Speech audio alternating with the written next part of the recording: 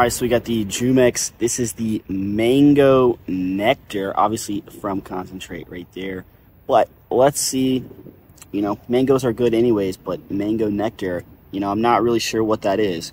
Or because it's from concentrate, not sure. But we got 140 calories, and that is per can.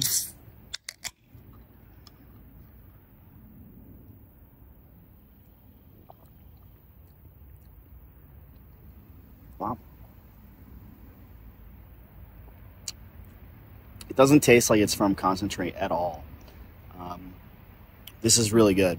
So the definitely tastes like mango. It's actually thicker than I thought it would be.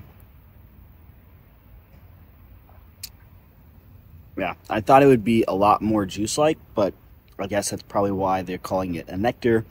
But yeah, the Jumex mango nectar, very good.